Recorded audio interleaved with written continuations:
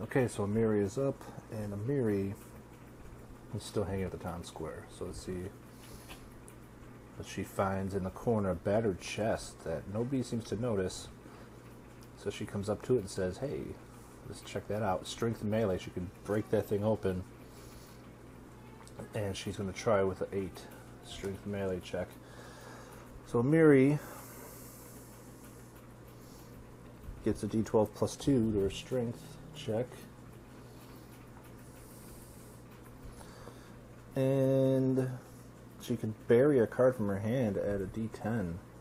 What do you get for this? You get a 1d4 random items for the box. I think she's just going to go for it like this. She needs a 6 to get to 7. So she gets it.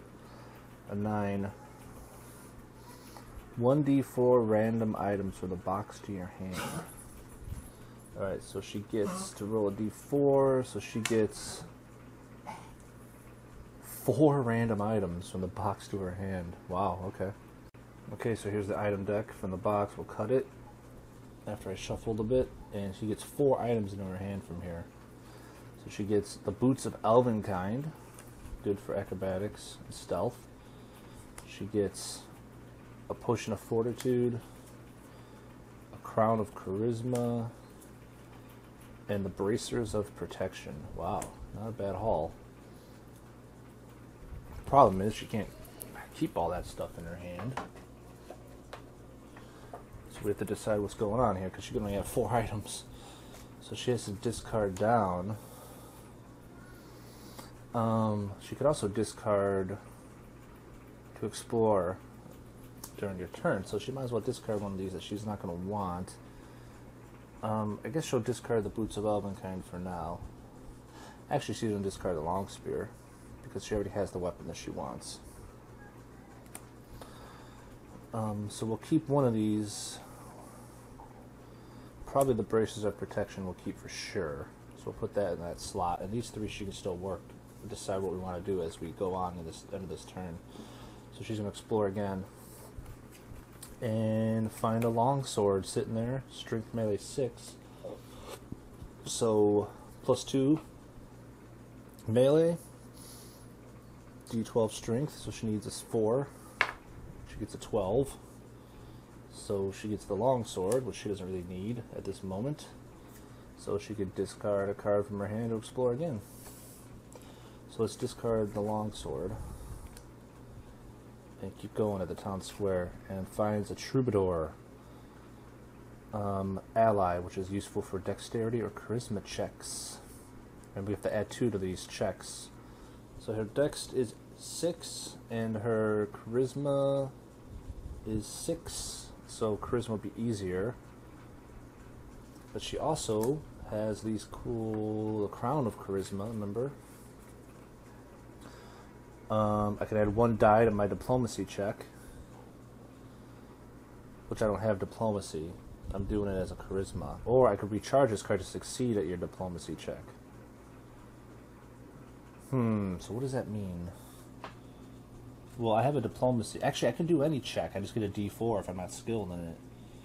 So I don't have to do charisma. I can do diplomacy, and only I get a d4. But if I use this, saying I'm doing the diplomacy, I could recharge it to automatically succeed. So I'll do that.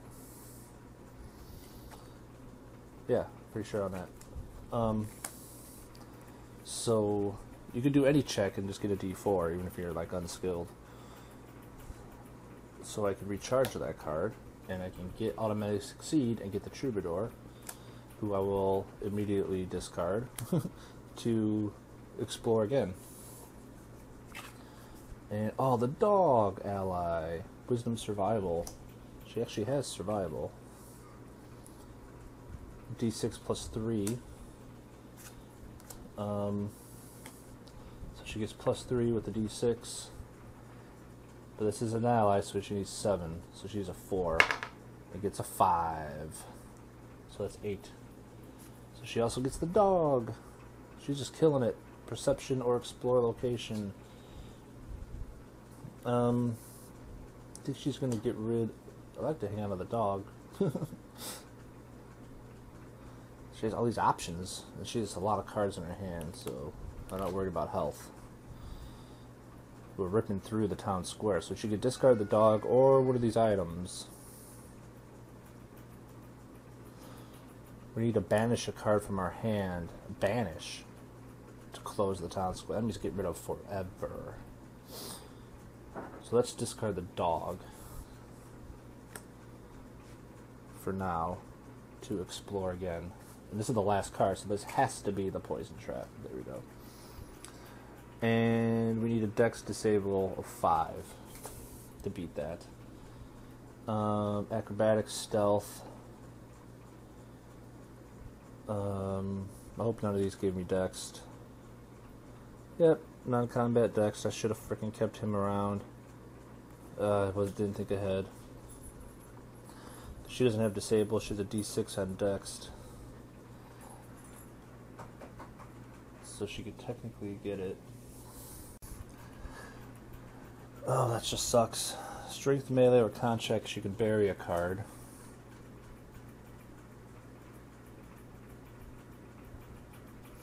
Well, the good thing is, even no matter what happens here, she'll be able to attempt to close the gate, because after it's the last card. So I guess we'll just have to go for it. And we have all these other things for damage, so it's a dex disable 5. Her dex is 6, so it's not over. She can get a 5 or a 1. All right. So because it's undefeated, discard the top card of your deck. All right. So we discard Blessing of the Gods. Then we need to succeed at a con or fort 7 check or be dealt damage. So actually, we have the potion of fortitude. A fort 7. Banish this card and choose a character at your location to succeed at a fortitude check. Banish. I think we'll do that. We'll just banish this card and succeed at the fort check so we don't take any damage. And now we have to banish a card from our hand to close the town square. So we're going to banish the Boots of Elvenkind. They're nice, but I'd rather keep the energy resistance potion. I'd rather keep everything else I have here. Yeah, so we'll get rid of those, but we do close the location. So that's pretty awesome. And our turn is done. And we still got 4 cards, so we don't have to go into our health. So, not bad. Not bad. Alright, next turn, Sela.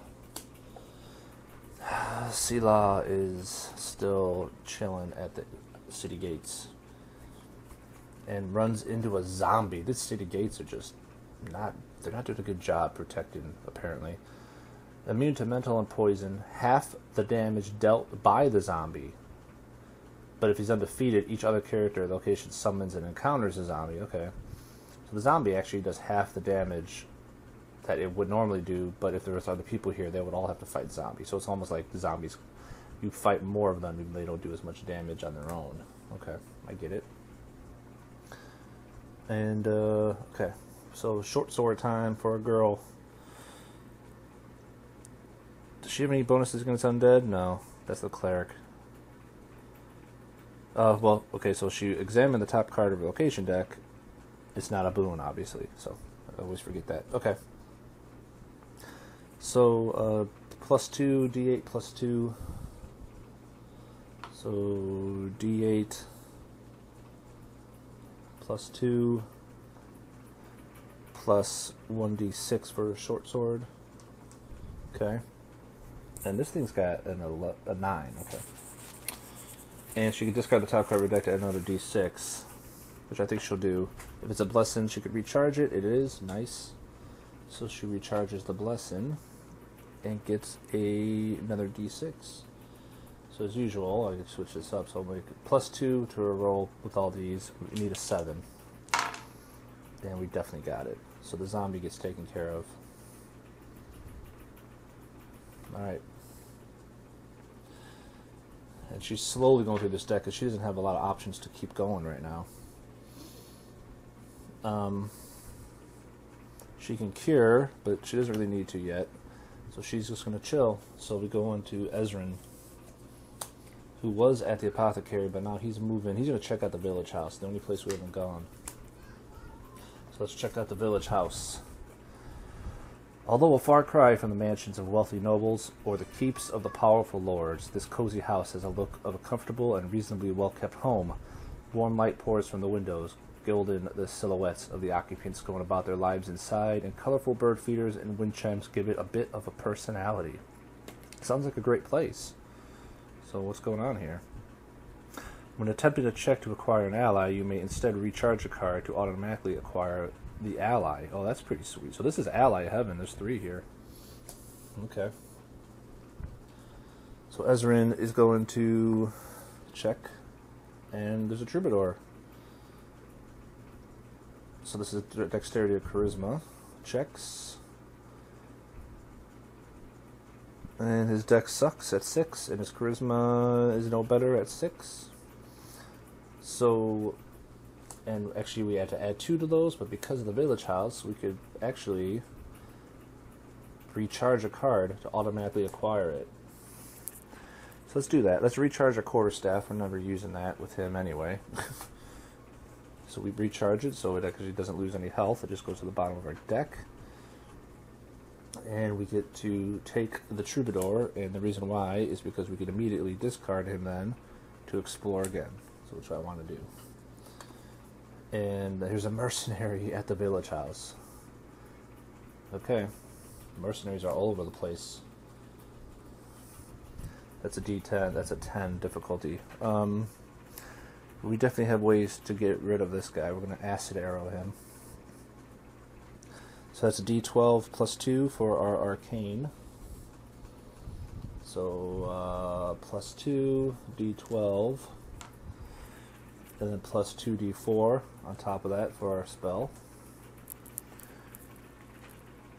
And that's it. So we need an 8 on this roll to beat this guy. And we get an 8 on the d12 alone. 6 more, so we definitely take care of them. So the mercenary is gone. And because we played a spell...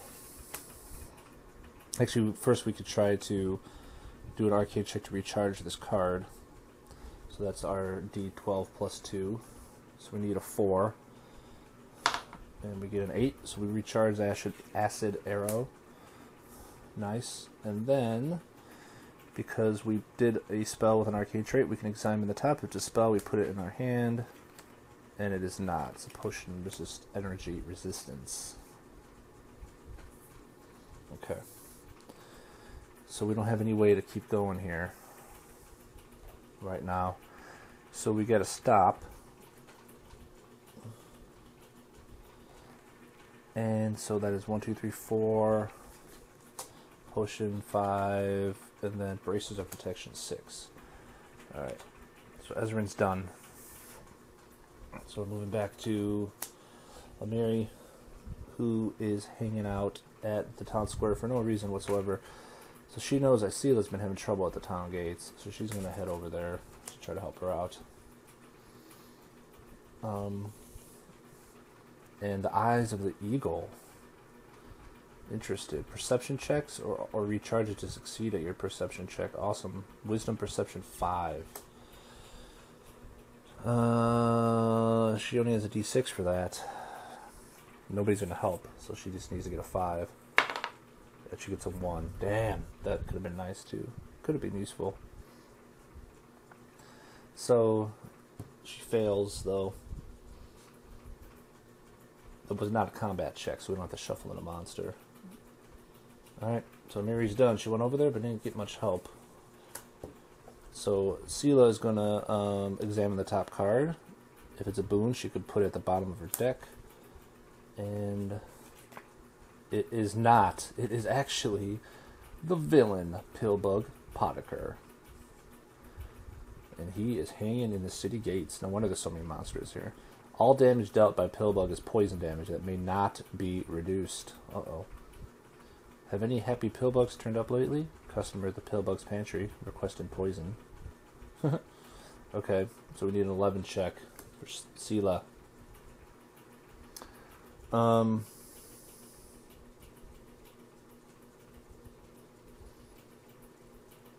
See if I can help at all.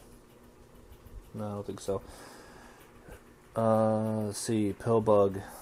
So we gotta try to take this dude out big time, of course. So we get a +2 to our strength with the D8. And then we get another D6 for our short sword. And then we can discard the top card of our deck to add a D6. If it's a blessing, we recharge it. And it is a blessing. Awesome. So we charge that to get another D6. And we really have nothing else to do. Nobody has a blessing that can give us or anything else. So we basically need a 9 out of these dice because we got a +2 going. And we got 11. 13 total. So Pillbug gets hit. He gets wounded, but he can escape because we have an open location. But when you defeat the villain, the location he is at automatically gets closed. So we look at what's here. Masterwork 2, as long as no other villains, which there shouldn't be. There's a longsword +1 though. Dang, that'd been nice. This automatically gets closed because the villain was defeated. And then when the villain is defeated, you take the amount -1. So there's 1 0, so we take 0 extra cards out, and he automatically gets put in the village house. So we have to shuffle him in. Nice. So Sela, while at the city gates, notices Pillbug and attacks him and wounds him, but he escapes her, and being an alchemist, he's able to quaff a quick potion to heal himself up as he makes a break down some alleyways and gets away. And I screwed up because I could have had Ezrin temporarily close the village house so he couldn't escape and we would have won, but I didn't think about it because I'm stupid. And all we would have to do is banish a card to immediately close it, and this game would be over now. But I didn't do it, and I can't go back. Oh, that's so frustrating. I'm still trying to learn the game, but that's an obvious thing I could have done. Oh, alright. So Sela's done. So she has all her cards, so we flip over, and now Ezrin is here, and they warn Ezrin that Pillbug is here. Everybody knows of our 3. Pillbug has escaped into the village houses, so we're searching around for him. And we have caltrops that come up. 4 dex save. This is good for evading or banishing monsters. So his dex is a 6. He's not going to add anything to that. Try to get him. 3 doesn't get him. The caltrops go away. Decides against him. And he's unable to continue his search for Pillbug at the village house, though. So his turn is over. He didn't use any cards. Alright. So Amiri shows up. Everybody knows he's here. We just gotta get him. And a battered chest for Amiri, strength melee of 8. There's another one. She had one earlier. Alright, so +2 to her strength. And then her melee is a d12. So she needs a 6 to get this. And she gets an 8. Alright, so we had this earlier. 1d4 random items. Last time she got 4 randoms. This time she gets 4 randoms again. Wow, crazy. Alright, shuffled up the items again.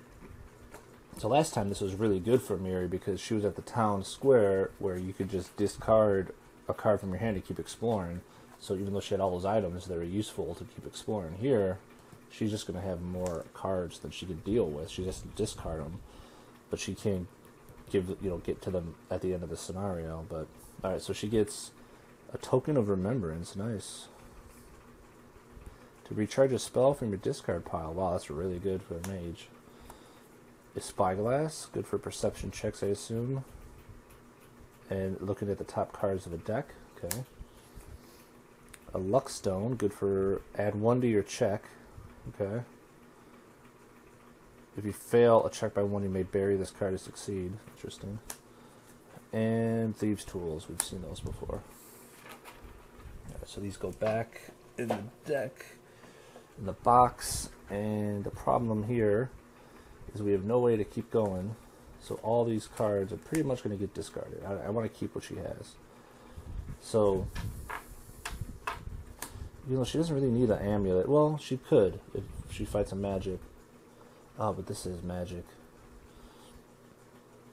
And the Amulet of Mighty Fist really isn't that useful to her at the moment. It's actually more useful for it's incredibly useful for the monk. I think she's going to actually discard the Amulet of Mighty Fists. Discard the Thieves' Tools. She might keep that Luck Stone for now, because it adds 1 to your check. So if she fails by 1, she can always use it. So, yeah, I think she's going to keep the Luck Stone. Okay, so her turn's done, though. The battered chest got some... That's 8 items out of 2 chests for Amiri. Alright. So Sela is coming. She's hanging out. She did not start her turn here, so she cannot look at the top card.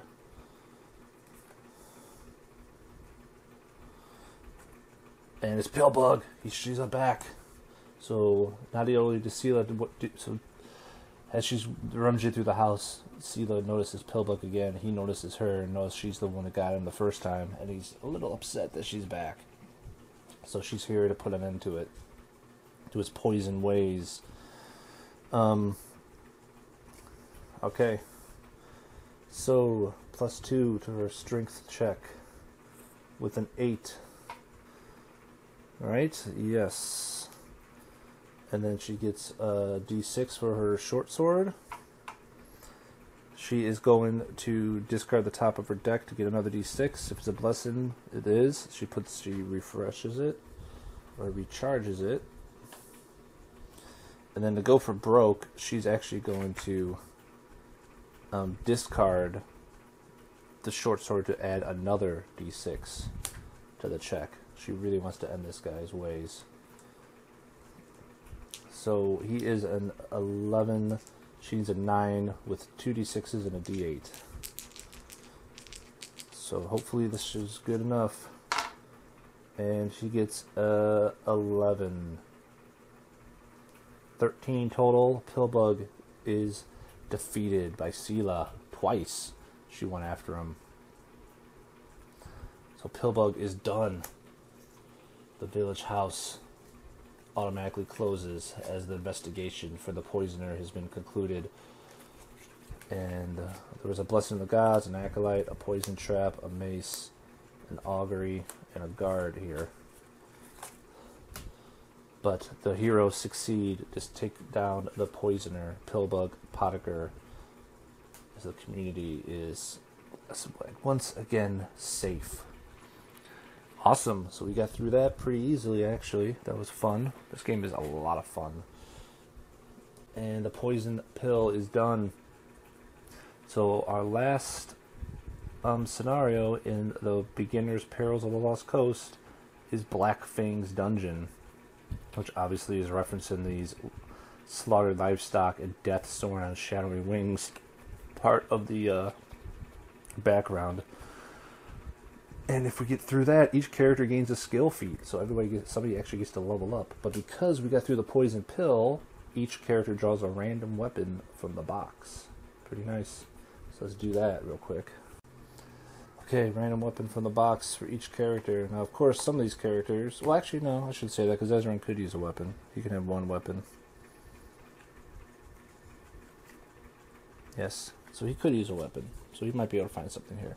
But at the end, characters can give cards to other characters, too. So, Amiri gets a light crossbow. Okay.